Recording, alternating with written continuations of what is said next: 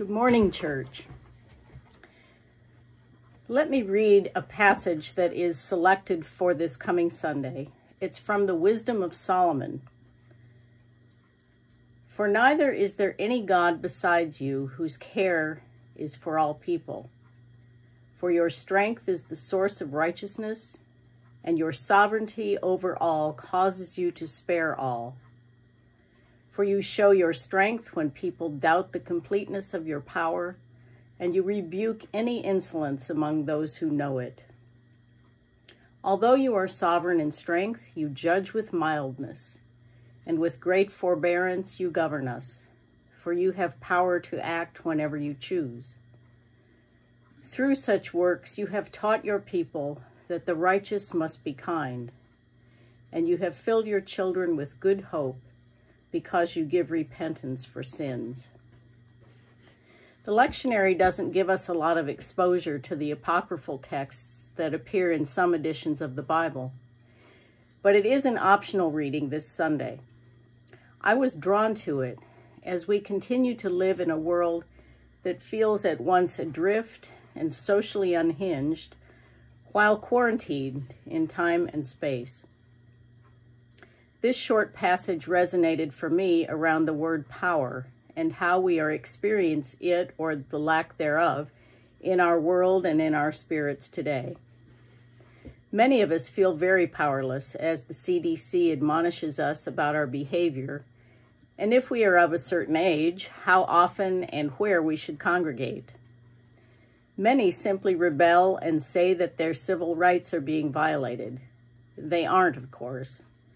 What is being violated is our misplaced sense of our own power and our illusion that we are only in this world on our own behalf.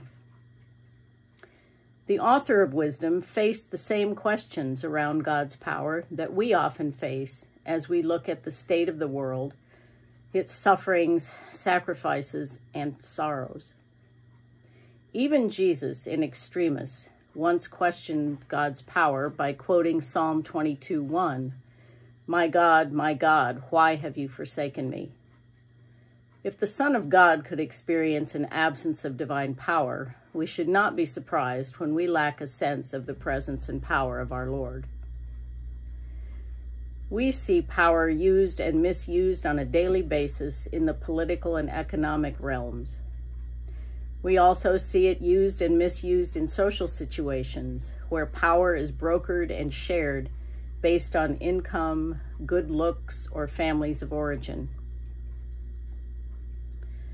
We can even see it in groups of Christians where fear replaces faith and the need for control replaces the need for dependence on God.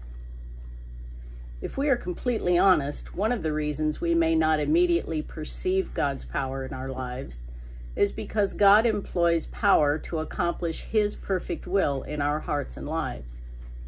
If we are reluctant or unwilling to completely give ourselves over to that reality, we will likewise not be able to manipulate God's power to work our will in our lives. The urban legend about Harry Houdini tells me almost all I need to know about my lapses in faith in God's power in my life. Harry Houdini, the great escape artist, earned his fame by escaping handcuffs, prison cells, and all manner of contraptions designed to confine him. He boasted on numerous occasions that no jail cell could hold him. He had never failed. He always escaped. Urban legend says that on one occasion, Houdini entered a cell as he usually did, but after 2 hours of infuriating failure, the lock would not give way. The great Houdini had finally failed. Why? What had gone wrong? The guards had forgotten to lock the cell. The only place the door had been locked was in Houdini's mind. His power had failed because it was based on a false assumption about his circumstances. After decades of being a Christian, it is not a little embarrassing to admit that many times the power of God is more concept than reality in my life.